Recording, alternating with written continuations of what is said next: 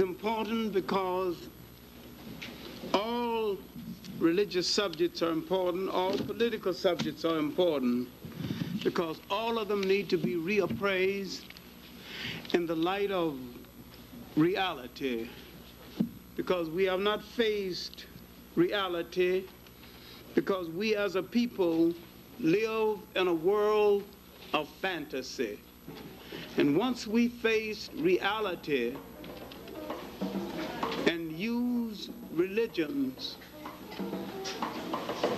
properly, and once we understand how they are used by other people, and once we separate, not so much as separate spirituality from religions, and understand that out of our spirituality came the world's religions, and that we have been naive and let people take from us the basis, the elements, make religions and come back and sell them to us.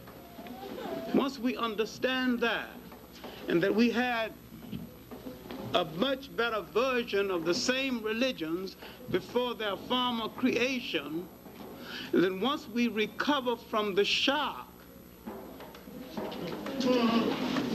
of discovering that we had something better than what was sold to us, rehashed from our elements, then go back and take the great spirituality we had and move with it.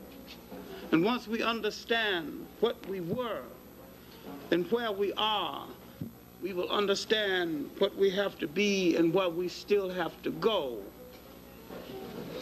We are still thinking minority when we were never a minority. But we are letting minority people fool us into thinking minority.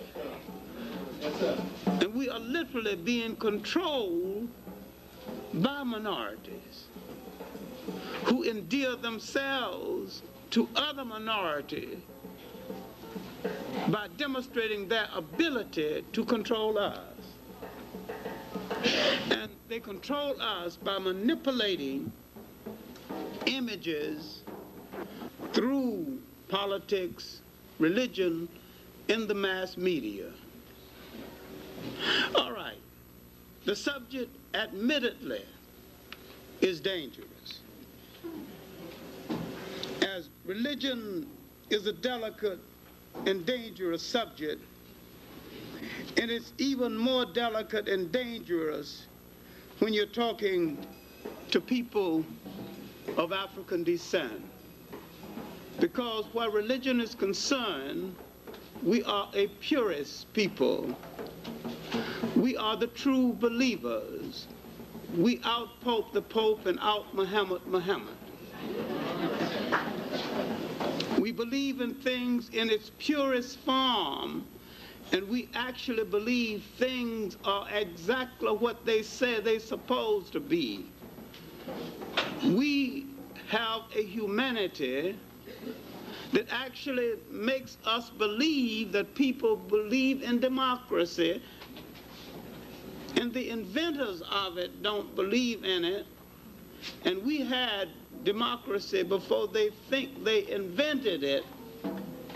And when they invent a fake version of it and sell it to us, we accept the fake version and neglect the genuine democracy that we have been living all along. Not only democracy, but humanity. We have had a historical fascination for ideas that come from the outside, and this has been our trap.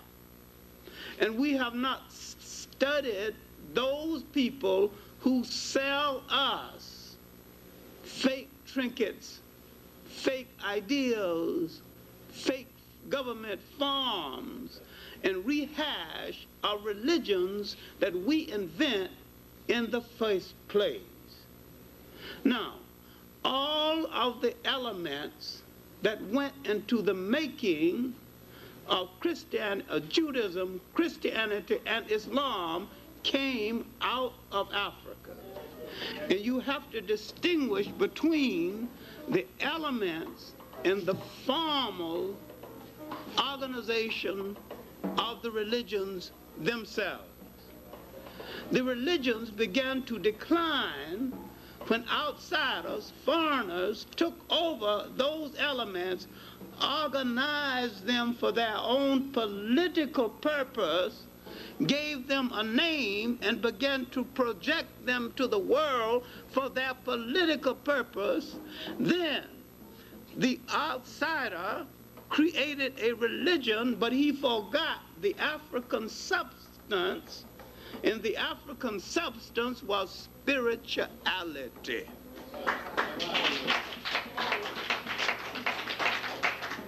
Because if you have spirituality, you can use any one of them or none of them. Because the African spirituality encompassed the essence of all of them. The white man has religion, but he has no spirituality. Then you must study and understand the difference between Islam and Arabism, something which is difficult for black people to understand. The Arab did to Islam what the white man did to Christianity.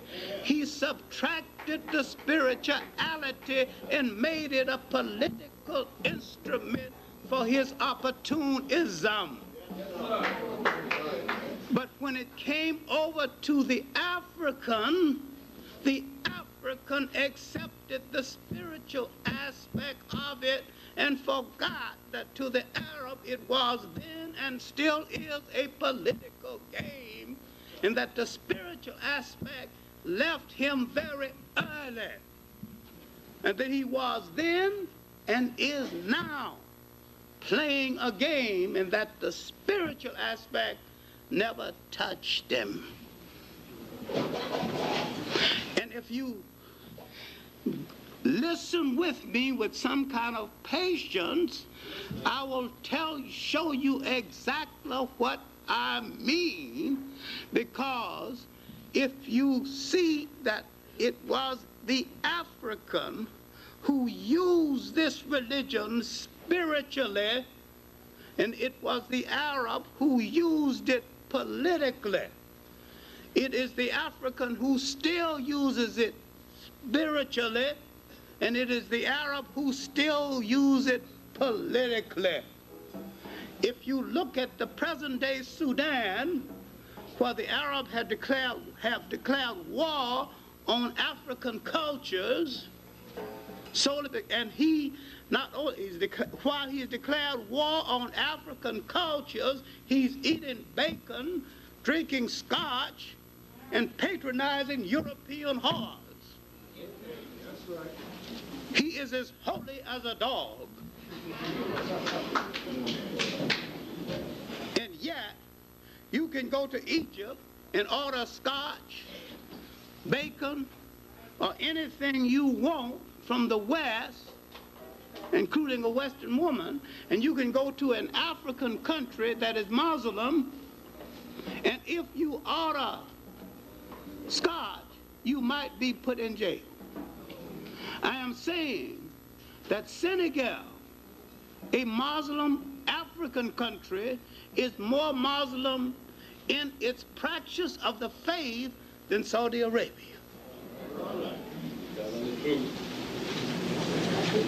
And you have African countries, because Africans in general believe in the spirituality of the religion, and while the Arabs practice the political aspect of the religion, devoid of spirituality. And it is the African side of Islam that has used it for spirituality. It was the African side of Islam and the African side of Islam alone that has used it as a rallying cry for social reform and revolutionary change. Now, in a speech at the African Poetry Theater a few weeks ago, I asked the audience, could anybody name one Arab who used Islam as a rallying cry for revolutionary change? A Senegalese student rose up and said, Gaddafi, which proved he don't know what Gaddafi is doing. Gaddafi is an Islamic zealot who is trying to use Islam to start a new form of Islamic and Arab imperialism. He's doing a few good things to disguise his con game. Otherwise, why would he be in Chad and Niger? He's looking for minerals, he's looking for resources, and he's backing those African countries that he can Islamize. Then why would he build a mosque in Ghana? And when Ghana wanted some money for a sewage system, he would refuse.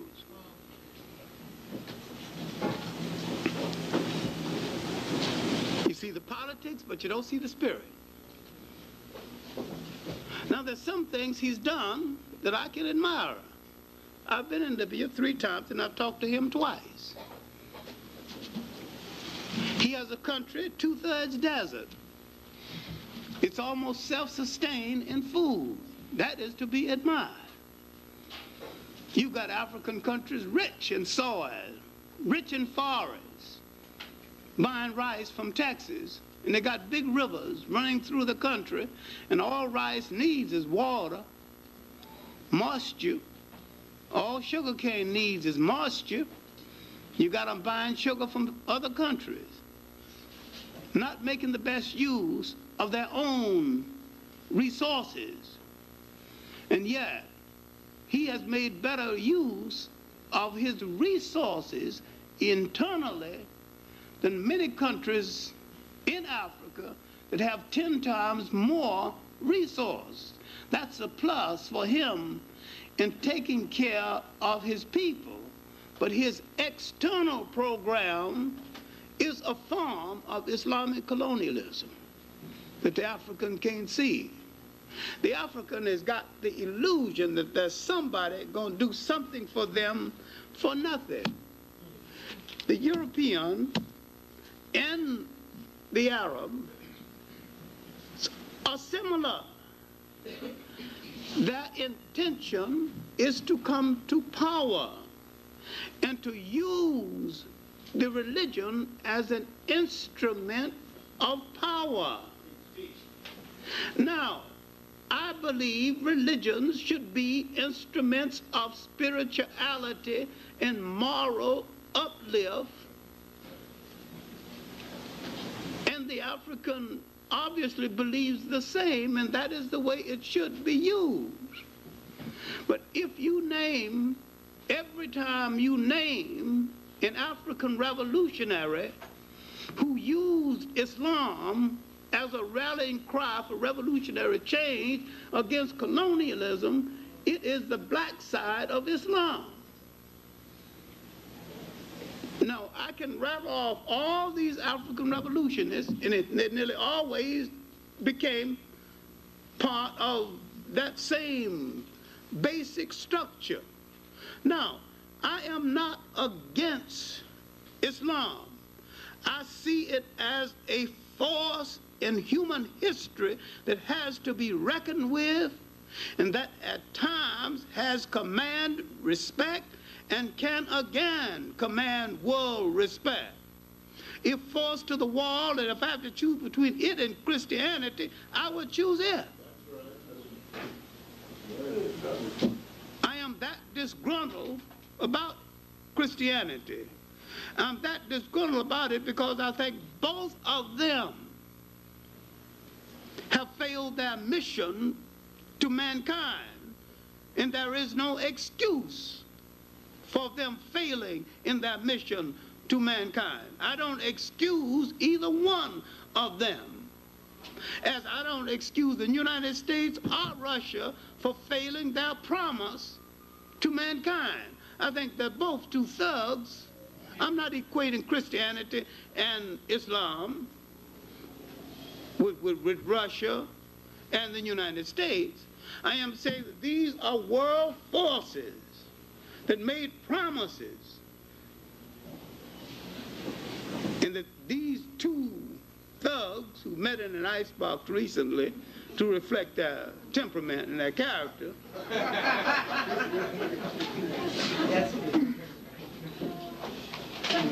and when these forces meet, you assume that one of them on your side. You quite forget that when they meet, they are arguing about which one of them going to rule over you. All right, now, let me stick to my notes because I've got more notes than I've got time anyway. Now, my point is that we were robbed of our original religions so long ago, we have forgotten what those religions were.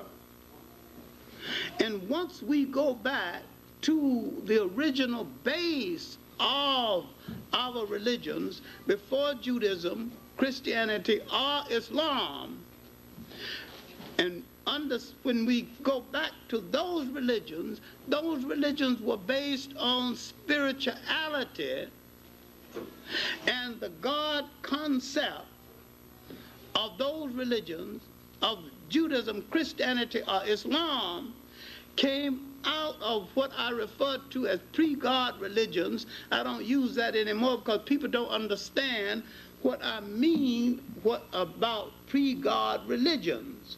They are so accustomed to the word God, they cannot understand that there was a time when man thought of a force in the universe presiding over the universe, and while he meant God, he did not use the word God, and man had more spirituality before he consistently used the word God. He used the God force and the God concept without using the word. He meant the same thing, and ultimately Western man interpreted that as meaning the same thing. But at this period, when everything was an all-encompassing, all-conclusive, man had not created, the Africans in the great river civilizations had created a religion that was so all-conclusive. It was not a weekend Jimmy Swaggart type of religion. It was a kind of religion that touched your total being. It wasn't a Sunday religion, a weekend religion. It was part of your totality, your morality, your dress, your diet, your marriage, your total human being. And it dictated everything. And this is why, at this period in human history, man did not have a word for jail, because no one had ever gone to one. No word for orphanage, because no one had ever thrown away any children. No word for old people's homes, because no one had ever discarded grandma and grandpa. Man was truly religious, too religious to shrug his responsibility in any way. I'm saying that that was a truly great religious period of man. But once these foreign clowns began to organize and misinterpret what the great Nile Valley African thinkers had, and began to slap names on them, and began to make political and military use of them. That's why the whole thing went wrong. Now, when we look at Islam, where the brothers go wrong, that every time they move from one religion to another, they think the new religion has been with us forever. It is the newest of the world's religions and the last one to come into the mainstream of historical consideration. And when you separate it from Arabism, if you can, and it is difficult, I must admit, but when Islam moved over into North Africa,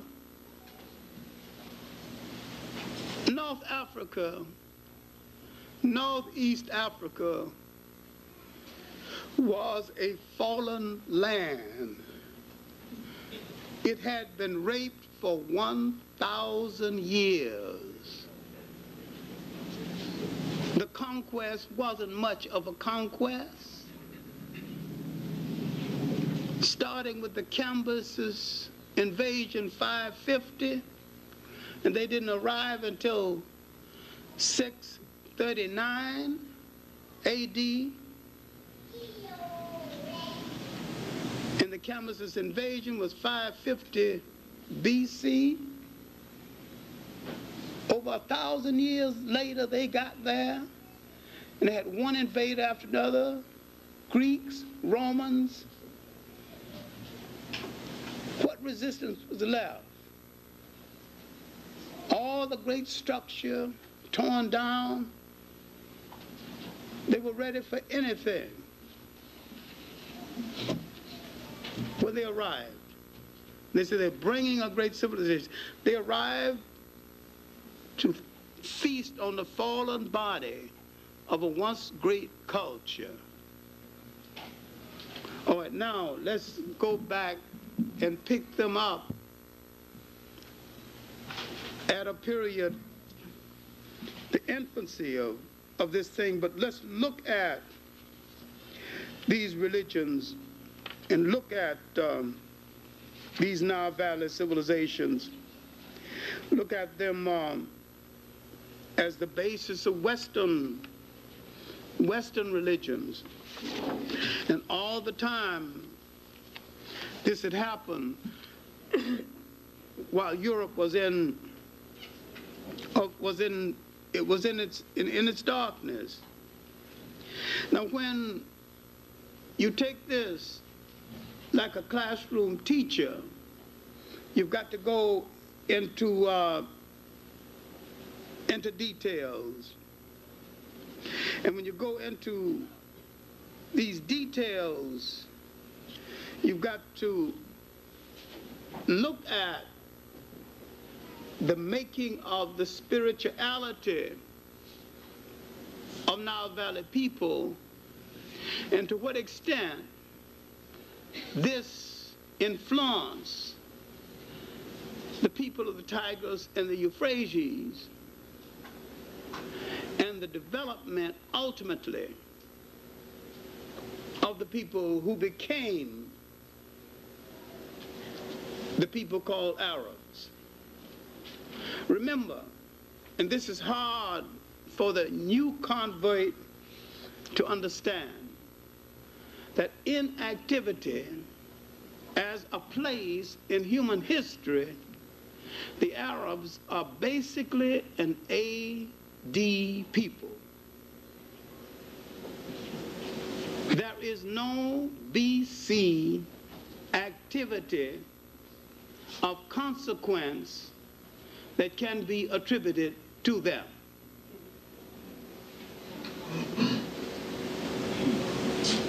Now, if you want to build a religion around them that has been there forever, and if you want to say, as some brothers have said, God created the first Muslim, his name was Adam, I don't know what you're talking about. If you want to create an Islam that started before the Prophet Muhammad, again, I don't know what you are talking about. But if you want to say that the elements, the sentiment, the basic social thought that went into the making of the religion existed in Africa before Christ, I can understand what you're talking about. But if you're going to say the religion existed before Christ, I don't know what you're going to talk about. I don't know what you're talking about. Then if you say that Islam is the black man's natural religion, I don't know what you're talking about. But if you say spirituality, the spirituality that went into the making of all three of these religions is the natural spiritual inheritance of the black man, I know what you're talking about. So you have to define your semantics, and you got to define your terminology before I understand what you're talking about. But you cannot say that he had a religion way back there called Islam, because Islam didn't exist way back there. Islam came into existence around the 7th century A.D. And that's what we're going to deal with. Just for your information.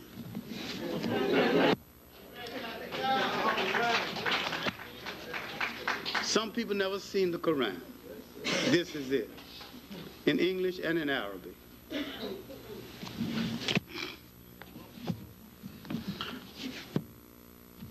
This is a short history of Muhammad and the early caliphs and the early heroes of Islam. This is a book all black Muslims should have read, called Christianity, Islam, and the Negro Race by Edmund Wilmot Blyton. I have 2 shelves of books dealing with Islam, Arabs, and their history alone. 2 shelves. And I read practically everything, and every word, in every book. I grew up a Baptist Sunday school teacher.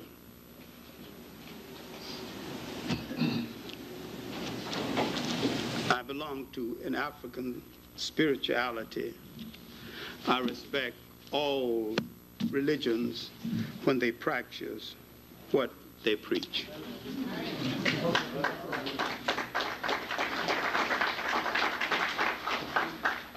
Now, we have to distinguish between what a religion is, what it can be, and what it promises to be. Now let us start with the present, then work back. Let us start with Ella Mazzaroi's series, The Africans, because this series will and has done a lot of damage, principally because most African people who see the series never read one book on Islam, never read one book on Arab history, and do not plan to do so. And all they have is his word. And they're not going to check him out. He tells you a few good things about Africa, then he is running strictly an Arab Islamic game, and he is running it well. It is a con game. And it is not about African history at all, because he is not telling you African history. He is telling you basically a few tidbits of African history in order to get his Arab Islamic point across, and he is getting it across exceptionally well. And that is what he set out to do. Now, why don't we ask the question? A Jewish journalist fund financed it. Why haven't we asked, who is Ella Mazzaroi? Half African. African, half Arab. Another question we have to ask, what is the role of the bastards of history? And he's a bastard.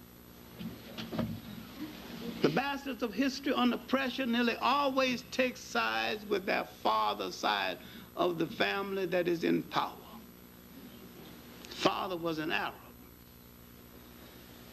He is more Arab than the Arabs. He's black when he wants to be black, when it's his convenience. But in this series, this man is more Arab than the Arabs. You have to know some African history to know the game he's playing. But if you don't know African history, you don't know his omissions. You don't know his omissions about Ethiopia. You don't know he's left out Bilal. He left out Zayd bin Harith. If you don't know anything about the Ethiopian period of Islam, when Ethiopia saved Islam, then when you leave it out, you don't know it because you didn't know that there was a period when Ethiopia saved Islam. But if you read the Encyclopedia of Islam, the Encyclopedia of Islam said that Bilal was a slave, Zayd bin Harith was a slave. The Encyclopedia of Islam on this point is wrong. Bilal was a lawyer for that day. Zayd bin Harith was a military man. They were both Ethiopians. Why Ethiopians? Why did his rich wife choose 2 tutors for him, both Ethiopians? Now you got to look at Ethiopian history. Why the fascination for Ethiopia? When the Prophet was born, half of Arabia was an Ethiopian colony. But if you haven't studied black imperialism, you don't know this. There was a time when Africans ruled nations and dominated nations. Well, you never read Baldwin's Prehistoric Nations or Drusilla Dungy Houston's work, recently reissued, on the wonderful world of the Cushite Ethiopians.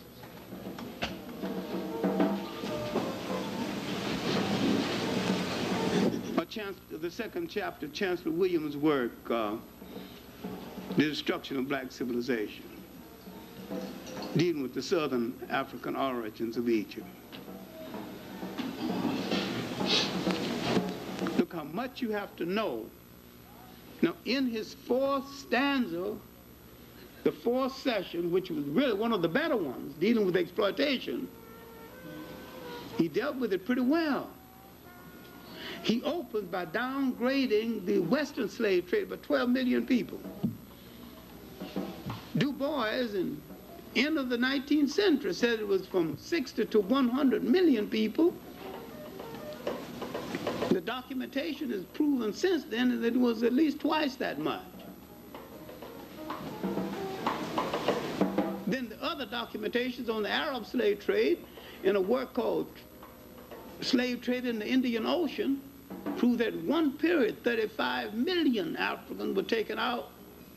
Then he said there's only 2 million Africans in the Arabian Peninsula. And he asked, where are those Africans? He's safe because most people don't know where are those Africans. Adam Azaroy, who's known me for 30 years, wouldn't dare stand before me and ask that question. Because I got an answer. I know where the Africans went, who are not in the Arabian Peninsula. A lot of them went to India to perform the armies for the Maharajas. A lot of them went to Asia, different parts of Asia. Some went to China. And when the Portuguese came around to East Africa, the Arabs formed a partnership with the Portuguese. And the Portuguese and the Arabs got together, the Omani Arabs, and El Mazaroi is an Omani Arab. The Omani Arabs established Zanzibar and made Zanzibar the largest slave trading force in the world. And if you look at the magnolia trees at Zanzibar, each tree represents an African who made the mistake of looking at one of the harem women of the Arabs, because if an African looked at one of the harem women, they'd cut his head off and they'd bury his body, and they would plant a magnolia tree over his body. Every magnolia tree at Zanzibar represented an African who made the horrible mistake of looking at one of those women. If you look at Basil Davison's work, A History of East Africa, look in the index, look at the word Mazaroi.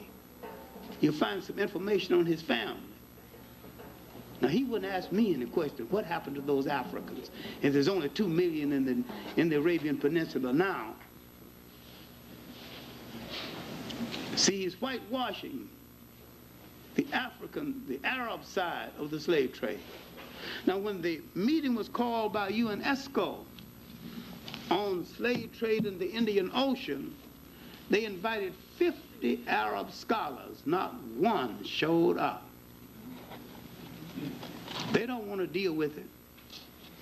And the African who is a Muslim don't want to deal with it. And those who are Muslim in this country don't even know about it and don't want to be told about it. Right. Because they think when they left Christianity, they joined a pure thing that is without fault. I'm not saying leave it. Stay with it. Stay with whatsoever you want to stay with. But realize all Western-oriented religions are faulty. All Western-oriented religions were in the slave trade one way or the other, one time or the other. And all religions that said that God endorsed slavery are liars and hypocrites. No religion and no God ever approved of anybody enslaving anybody. The Quran, and if you doubt it, you can take a copy here and find the passage, says that you can beat your wife, but you have to beat her with a stick only so long. The stick cannot be too large, but you can beat her.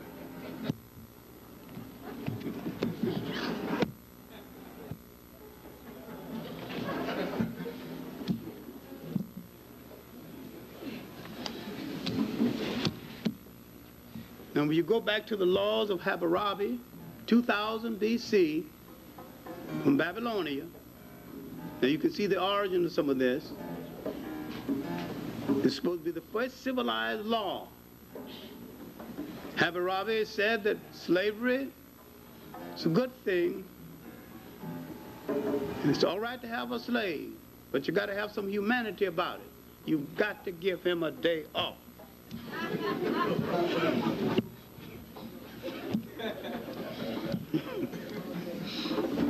Give him a day off, it's all right.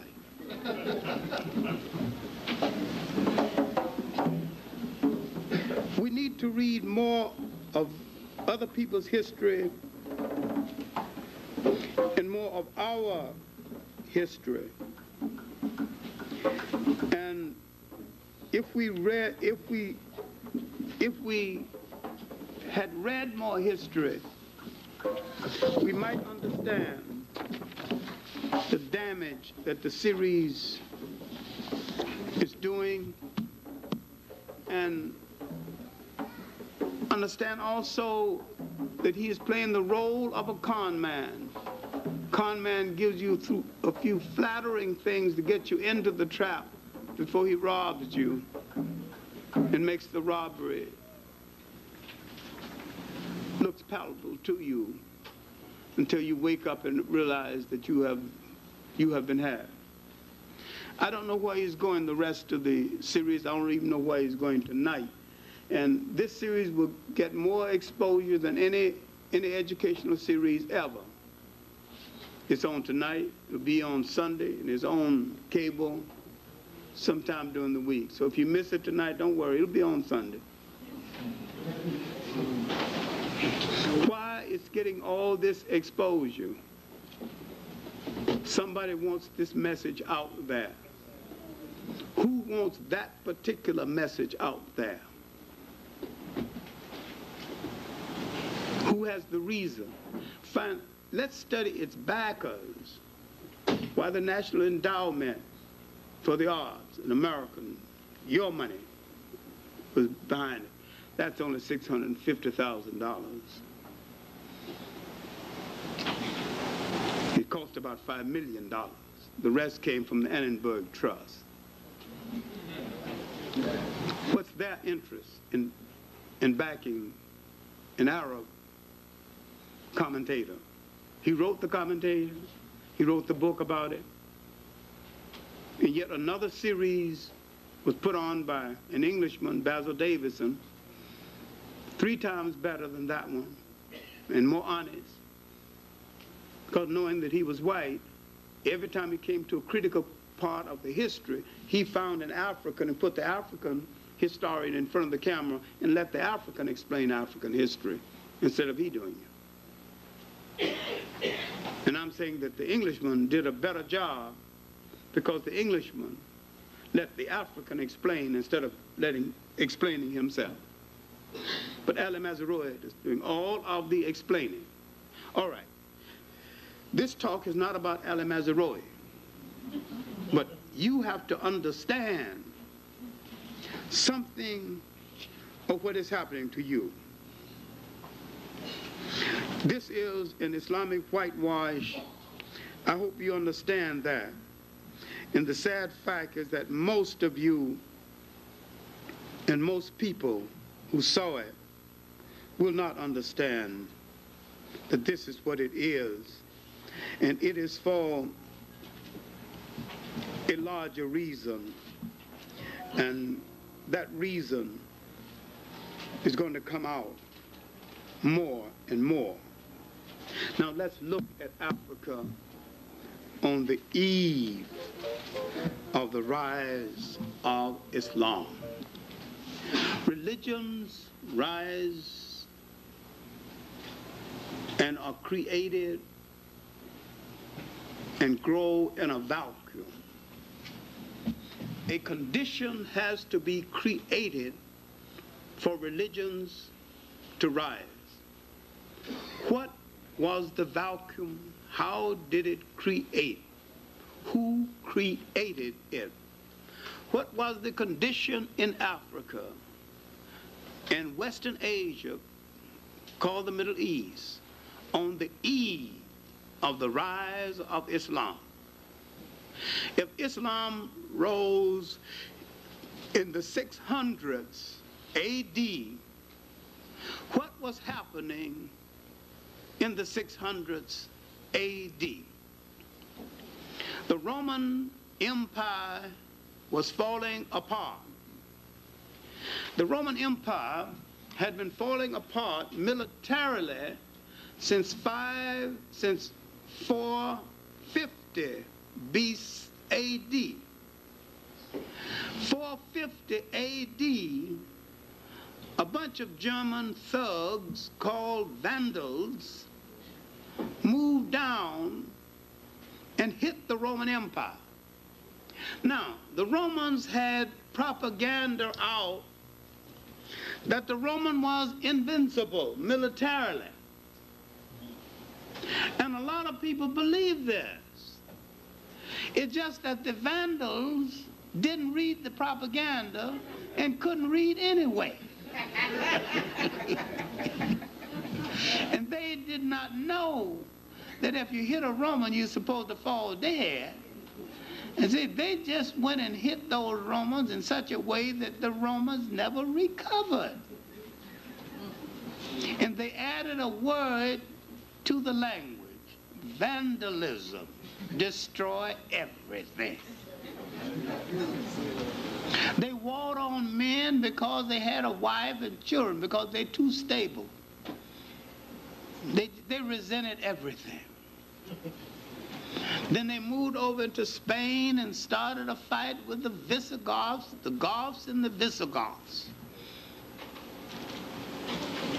But only the people who read Roman propaganda continued to believe the nonsense. But the Romans would quote a long time. Now, they had already made a mess out of the management of Christianity, because now the fight between the Byzantines and the regular Romans continued. When the Romans, and if you understand what I'm saying right now, maybe you'll straighten out some current thing. When the Romans stopped killing Christians and became Christians, they wanted to take over the apparatus of Christianity from the Africans who were managing it while they were killing Christians. When the European takes over anything, he wants to control all of it, not a part of it. Now, if some backward people called black leftists understood this, they would realize that if they help the white left into power, the white left is going to do them in.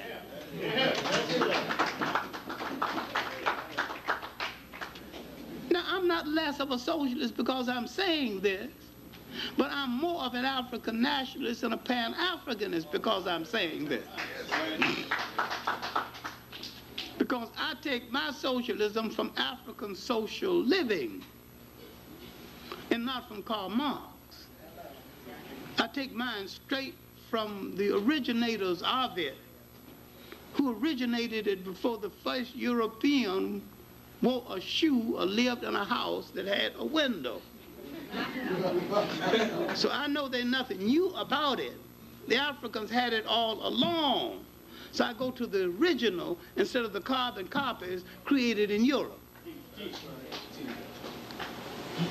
Now, there are a whole lot of Africans today who don't understand that. Now, my point is that once the Romans became Christians, they accepted as a political apparatus, but the spirituality of it eluded them completely. Where are they now in history? The conference at Nicaea has already occurred, several conferences. That's behind a few hundred years now or more.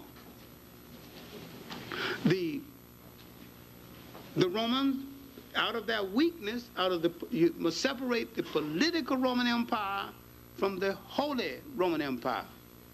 The political Roman Empire is dead.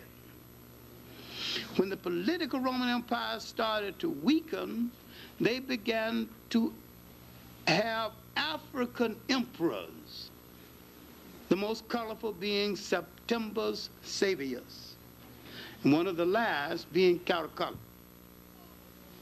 And Septimius Severus is noted for he was also the governor of England, in addition to after being governor, emperor of Rome. All right, he was from the political Holy Roman Empire. Political Roman Empire. Now, the Holy Roman Empire has had, at this point, 3 African popes. Tertullian being a noted one. There were 3.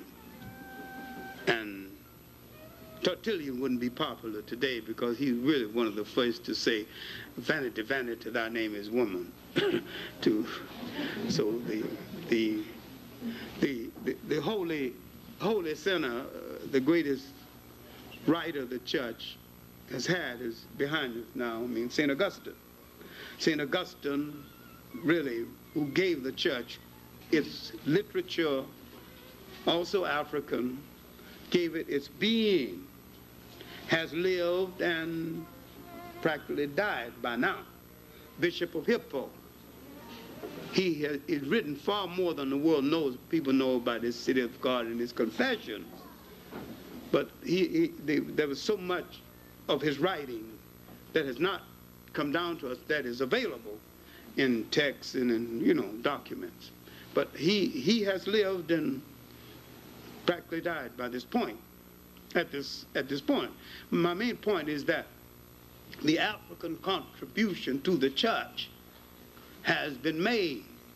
And Augustine looks back at what these Europeans have done to Christianity. He said, makes him laugh, especially the conference at Nicaea.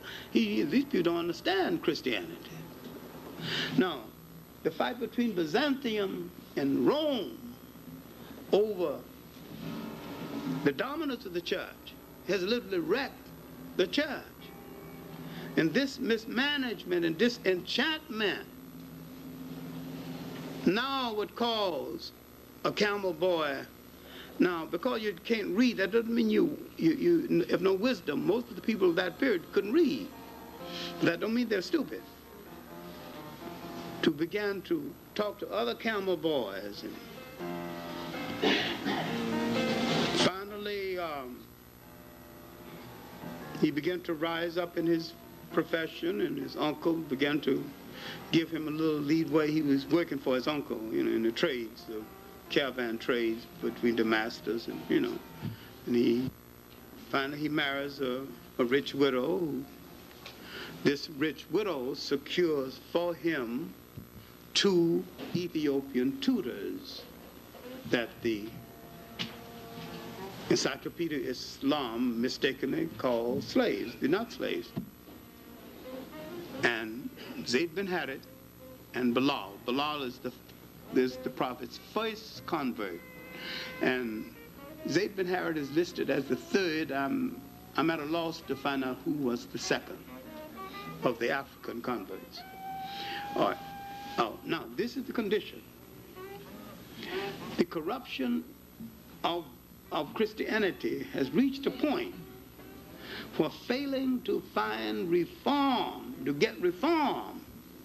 He began to send letters to the different heads of state, asking them to accept the new faith. And some of them laugh at it. Some of them tear up the letter.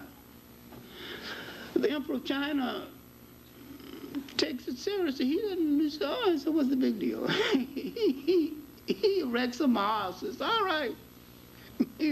One more religion don't mean nothing to him. He erects a beautiful new mosque in China. It's all right. I mean, it didn't seem to bother him. He'll accept it. He'll give it a chance. Anybody want to join it? Here's your mosque. Here's a mosque. Yeah. You make no fuss about it. A few accept it, a few didn't. And then he tell me either go to accept the faith or go to pick up your sword, because I'm going to fight you, Now, Bilal accompanies the prophet on his various missions. And he is looking for someone to call the faithful to prayer. Bilal becomes the first of the Muslim to call the faithful to prayer. And he has looked, and he didn't, among the people of Arabia, he don't want to use bells or, Then he comes home one evening. Bilal is his steward and his mace carrier and general all-around man.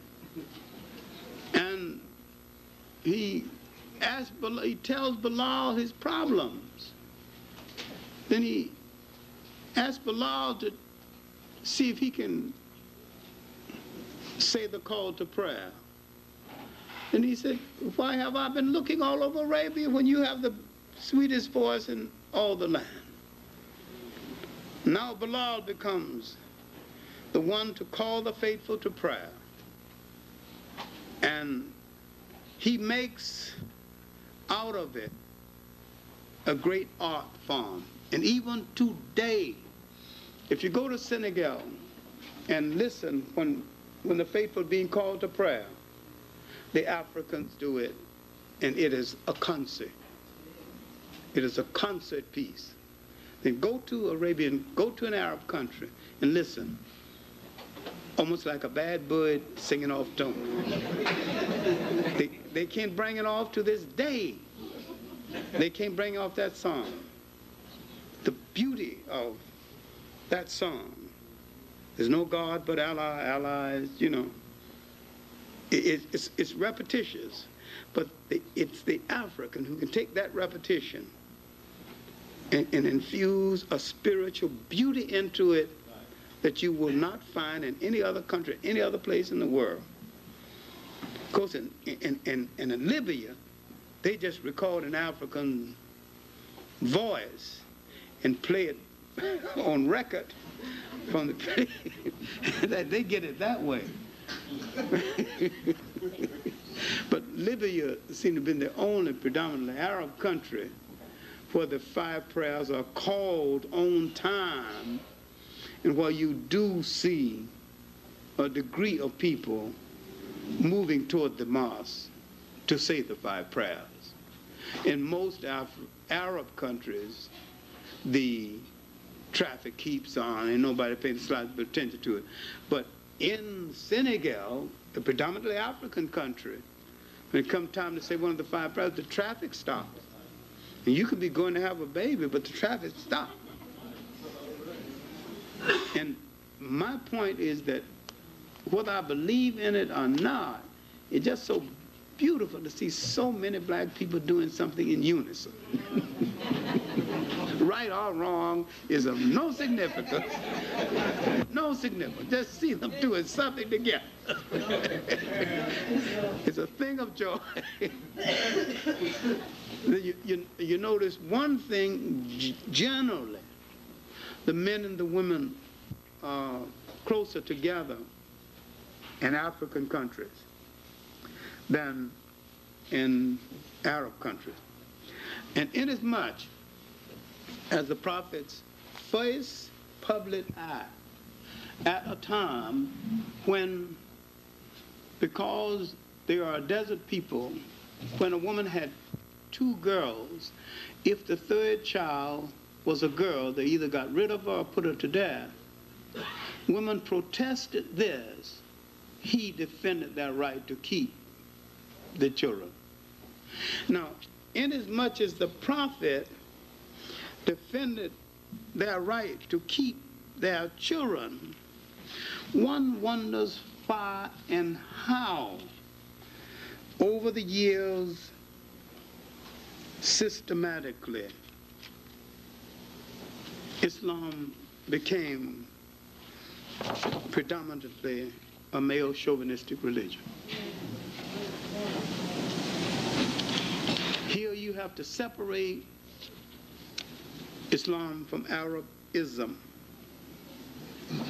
Maybe it was something about the desert, and maybe it was the belief that a woman needed protection, but very few women rose to high position in the Arab side of the religion. And I can name one woman head of state in the black side of it who not only headed a state, but rode in the head of her army and commanded her armies in the field. 1500s, that's Elmina of Nigeria in the state of Zara. I recently recommended that she be included among Budweiser's great queens of Africa. And I purposely supervised the writing of the copy in order to eliminate a whole lot of the misconceptions about her. And they are misconceptions and rumors. The rumor was, because she never married, is that she took a new lover each night, and if his performance wasn't adequate, she had him killed in the morning. There was no proof of this at all. And if that rumor got out, I guess half of the male population in the world might disappear. Even stars don't perform at their best every night.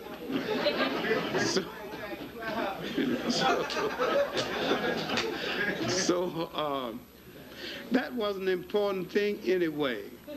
The important thing was this strong woman defended it wasn't Nigeria then, it was in the Hausa country.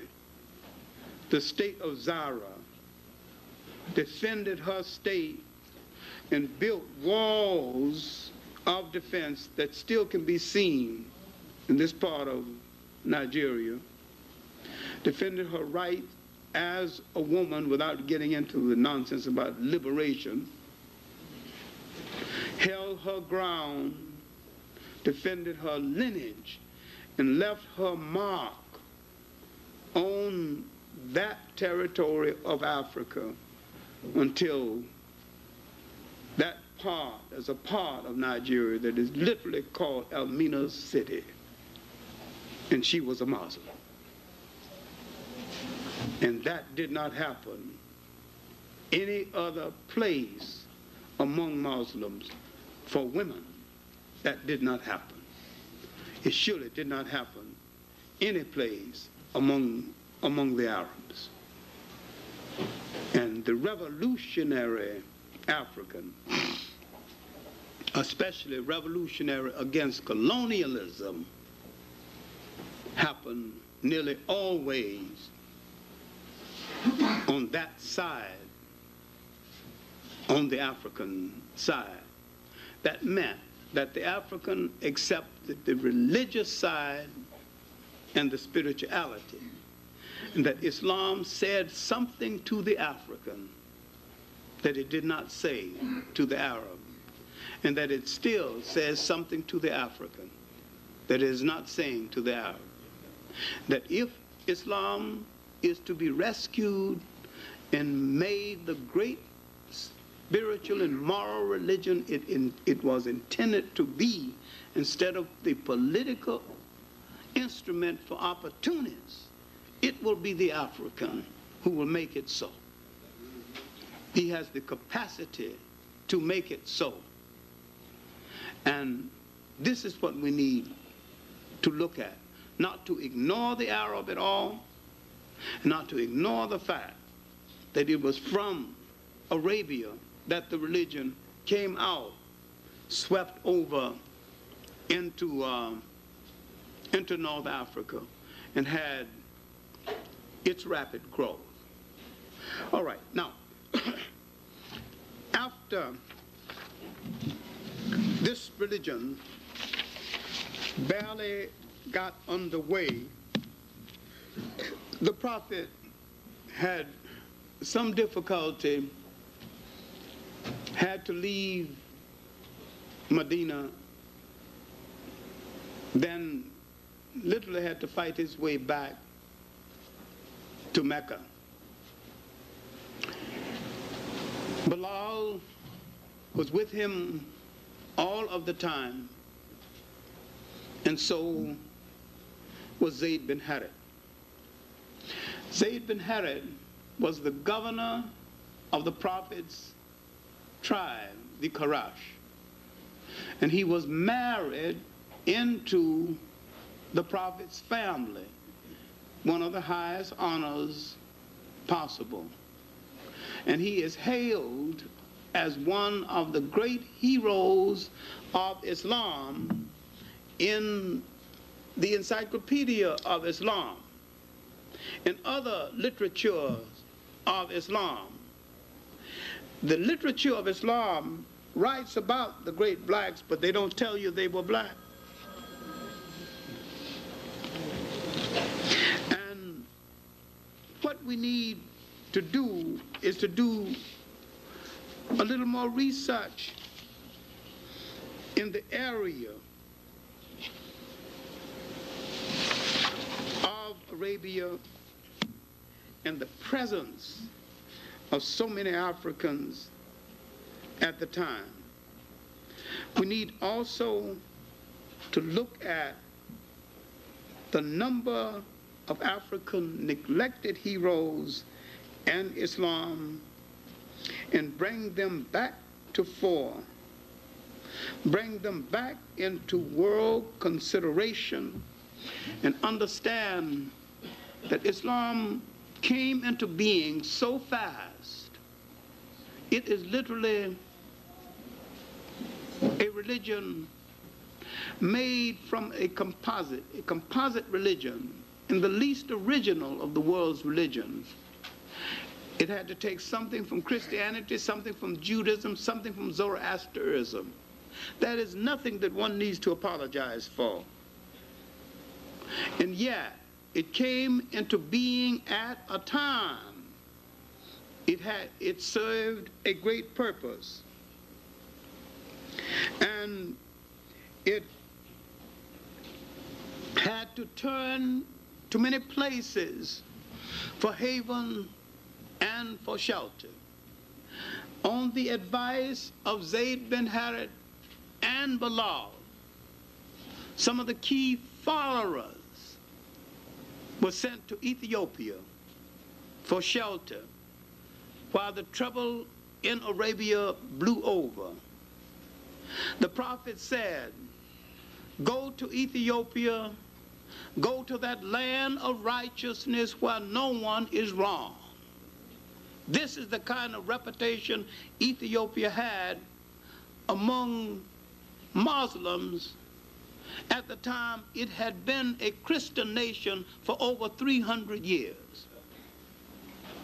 Other people against the move went ahead and told the Ethiopians that these people were thieves. And when the Ethiopian king received them, he said that your message is not much different from the Christian message. And he received them and sheltered them until the difficulty blew over, and they went by and strengthened and got the faith well underway. Now, Bilal stayed with the prophet the rest of his life, and when the prophet was dying, he literally appointed Bilal as the next caliph, and he refused it. Now look what would have happened to the faith had Bilal became the next caliph after the prophet. It would have been a different religion altogether. But he refused the honor, but he did not call the prayers except 2 more times. After that, he called the prayers for Umar, the first caliph, and 1 time for a special meeting for the first caliph. And then he either went back to Ethiopia or he died. We know Zayd bin Harith died in a battle against the Byzantines. But these 2 Ethiopians had helped to lay the foundation and the strength for Islam. Islam now was ready to move out of Arabia over into North Africa, to move into the vacuum left by the confusion of the Romans and the mismanagement of Christianity. North Africa was in such a sad state that the people were ready to welcome almost anything with the wreckage left by the Romans. So there was very little resistance. In a little while, the Muslim armies had swept across most of northern Africa. A little resistance from the Berbers. These are relatives of the Arabs who had arrived much earlier. And this resistance didn't last too long. When this resistance died down, Islam swept into the Western Sudan and began to convert Africans. Now, Islam swept into the Western Sudan. Understand me now, if you can visualize a map of Africa. They went down into West Africa, not the coast, but inland away from the coast. That is called the Western Sudan, skirting the coast. And they converted a group of Africans. And these Africans became purists. So much purists that these Africans, after 50 years or so, came back into Morocco and told those who converted them, you are not properly observing the faith. I'm purer than you are. Now, you have to understand this, because Western Africa, the Western Sudan and Western Africans were converted by Islamized blacks. East Africa was converted by Arabs. Islamized blacks knew what part of African culture to leave intact in spite of Islam. You can see the difference to this day. And East Africa, converted by the Arabs, who had no respect for African culture then or now, they destroyed a lot of African culture. They married African women, and after 50 years, they had produced enough black-looking Arabs, and ultimately they would use them to go inland where the Arabs were not permitted to go and start the East African slave trade. Over 600 years before the European slave trade. And the Arab is the only aspect, a branch of Islam to use Islam as an aspect of slavery. Now, the Africans who converted those in Western Sudan left the matrilineal system intact, meaning the lineage coming down through the female remained intact in Western Africa, while in Eastern Africa, the Arab installed the patrilineal system, meaning the inheritance comes through the oldest son, and the lineage comes down through the male side of the family. It has wrecked the culture to this very day. It has confused the culture to this very day. Now, when they arrived in Egypt, they arrived at a culture that had been raped by foreigners for 1,000 years. They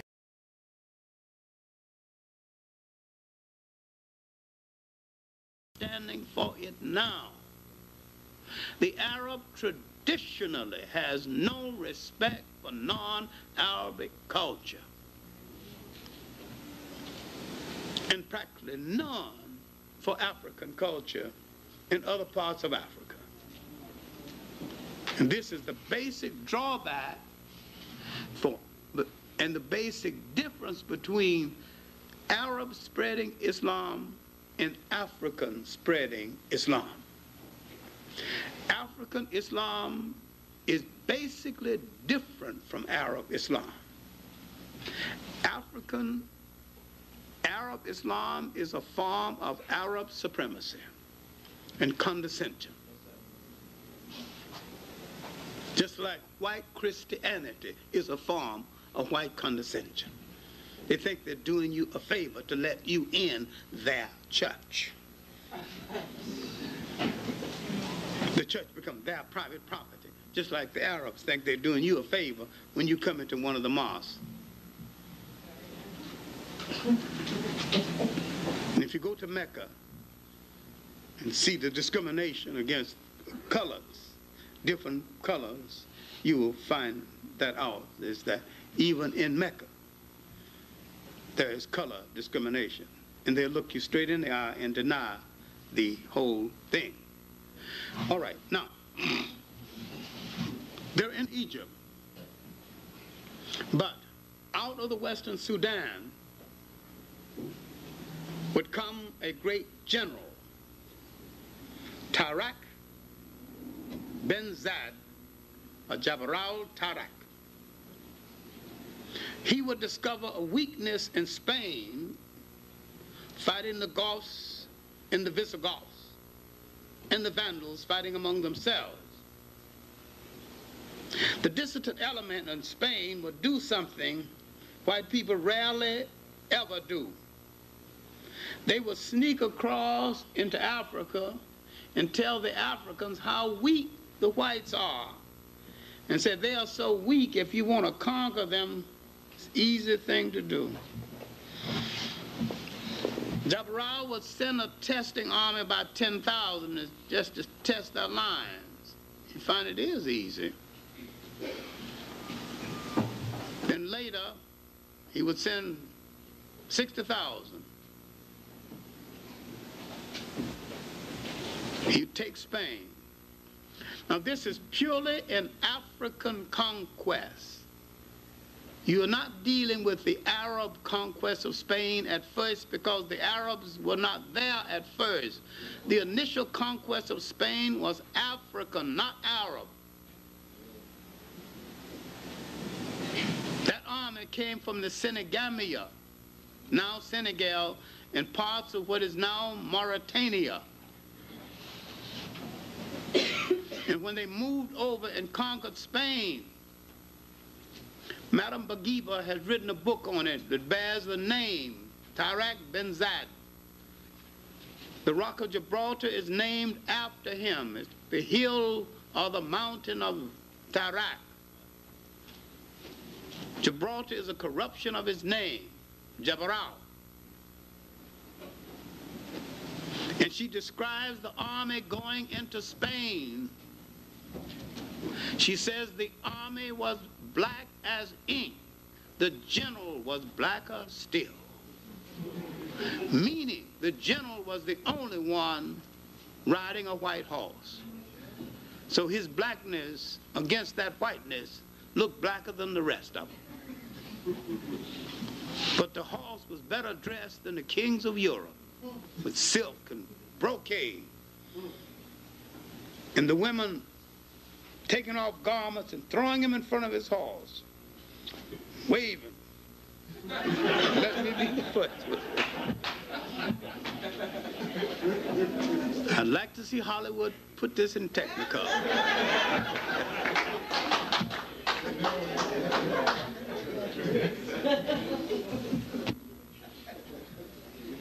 Militarily, the Africans took over Spain, and militarily, the Africans held Spain until 1240,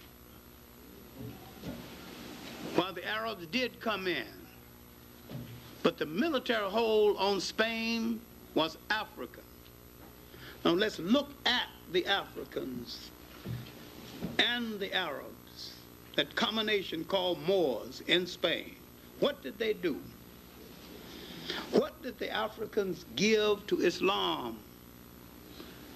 Why do you find a toleration between Christians and Arab, Christians and Muslims in Spain that never existed before ever? It is the African spirituality. They coexisted with the Catholic Church side by side. They worked out a humane agreement. No mass killing. They built public schools. They built public baths. There's a chapter in John Jackson's Introduction to African Civilization called Africa and the Civilizing of Europe. You would do well to read it. That chapter alone is worth the price of the book. But there are many other books on the Africans and the Arabs in Spain. They gave Spain the greatest civilization it has known before or since. They built a great university, Salamanca. They translated the great works of the masters of Europe, including a lot of works they had stolen from Africa. Europe had forgotten its own masters. The Africans translated it. It was the African that suggested that the Jews be appointed to the chairs in the mind sciences. God, what an error. All the ideology chairs. It was the Africans who took the Jews into Spain and made them the grandees, the money managers of Spain.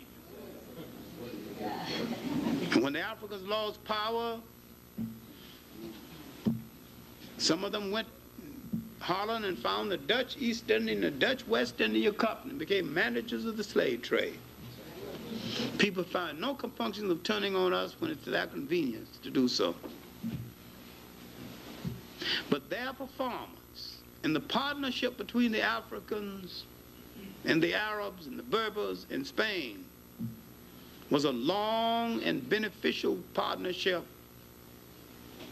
and a fine moment in their history and in world history. The African and the Arab and Islam had united and held Europe at bay for almost 1,000 years. And when that partnership went bad, both of them were in trouble. By 1450, the Africans and the Arabs began to argue among themselves over nonsense at first. But 1240, the Portuguese had broken away from the Africans, but Spain was still under their domination. Then half of Spain, by 1455, had broken away, the Castilian part.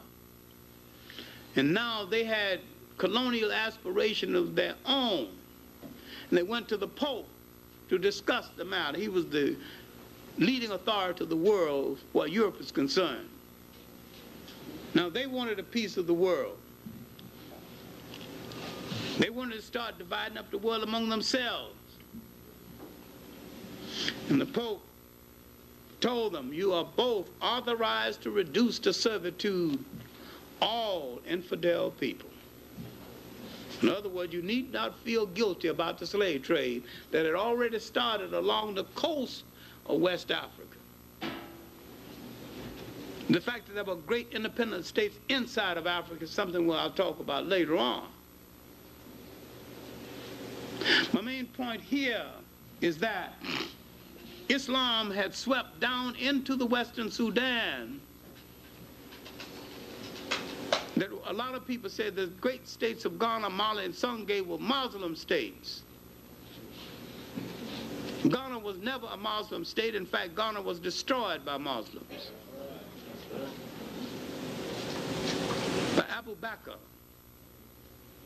of the Susus. When he pulled his army out of Ghana to help his co-religionists in Spain, he died.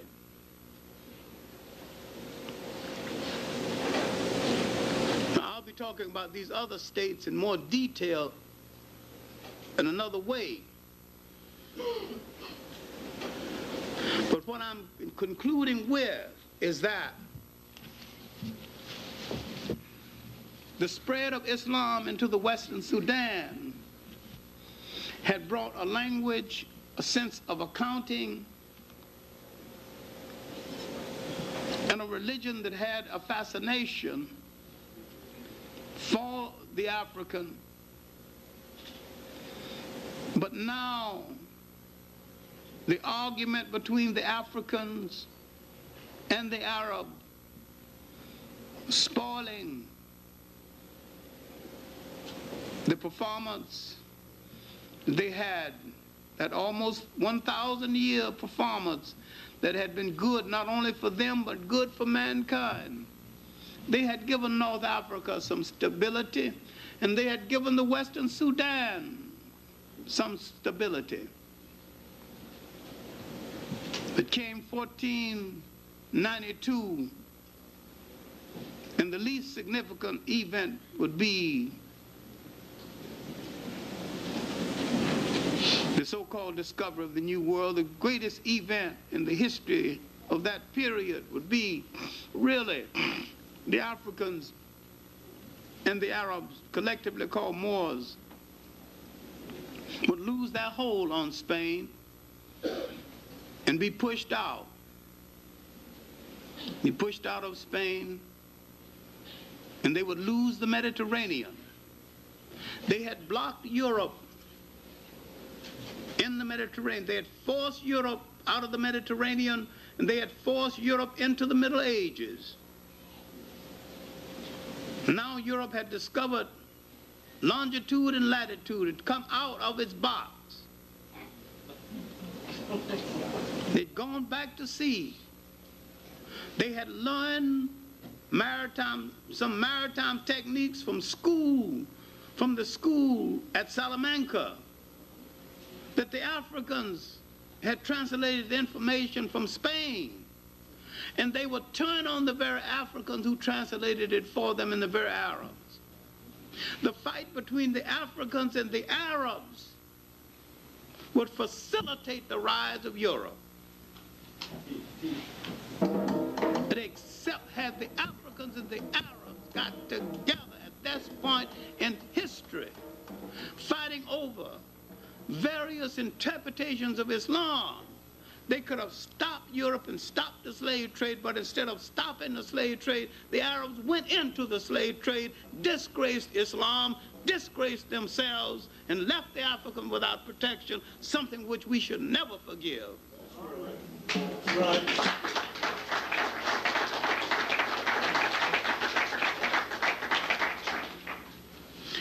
And after this, the Africans, mixed Africans, Berbers, and Arabs in Morocco, sore heads, turned inward on Africa to rob the nations to the south. They recruited European mercenaries with modern weapons for that day, and with some guns supplied by Queen Elizabeth I, they invaded the Western Sudan, destroyed the great state of Sangay. In the long night that was to last 500 years had started, and the good that Islam had done was being spoiled.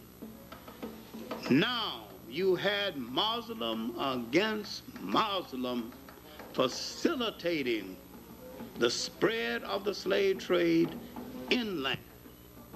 I am saying that while this is one of the world's greatest religions, its redemption is going to come from Africans who will rescue it, give it a real meaning, make it a world religion, make it a world force for unity, and give it the sense of tolerance and respect for other cultures and religions that it once had, and integrate it into the concept of African culture and African liberation. Either do this or throw it into the ash can of history. Thank you.